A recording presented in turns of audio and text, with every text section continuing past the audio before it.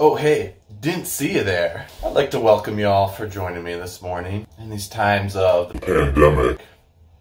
I recently got informed as of yesterday that I will no longer be working, so given that there's no sports, no events, no anything to do, basically I'm left with the option to sit at home and slowly descend into madness as I just run circles in my head, or I thought maybe I could start recording my daily life.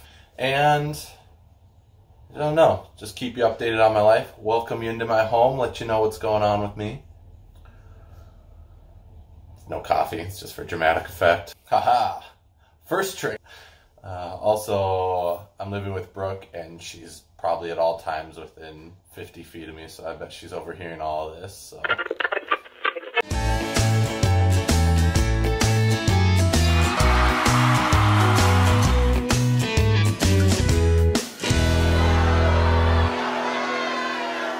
So in this new social distancing life where there are no gyms, I decided that I'm going to reinvent myself and be fitter than I've ever been in my entire life. I'm going to start my morning with 1,000 sit-ups, or whatever I feel like.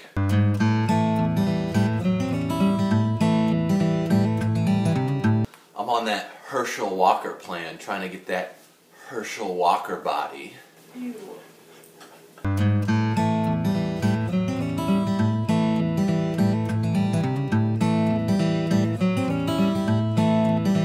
Now that it's getting nice out, my big project for the day is going to be to rake the front yard in hopes that eventually be able to be social out there one day. So, it's a nice little spot. Let's see if we can fix it up and look real good for us. Partner.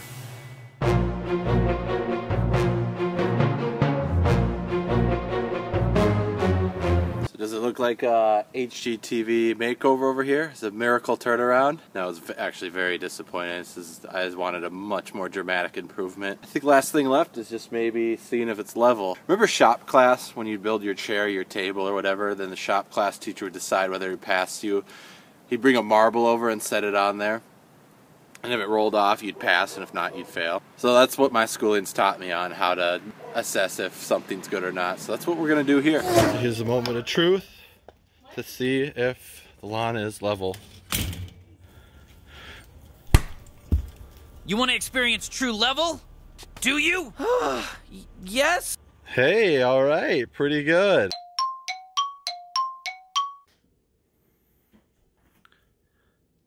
Dog just keeps staring into the house. What's he plotting? What's he plotting? It's also in collusion with the second dog, I assume. Some sort of tandem squad we're dealing with. Oh, been spotted. Oh no, I think they spot me. So during pandemic times, you're only supposed to leave your house to get the absolute essentials. And guess where we ended up at? The one and only. Just for the essentials though.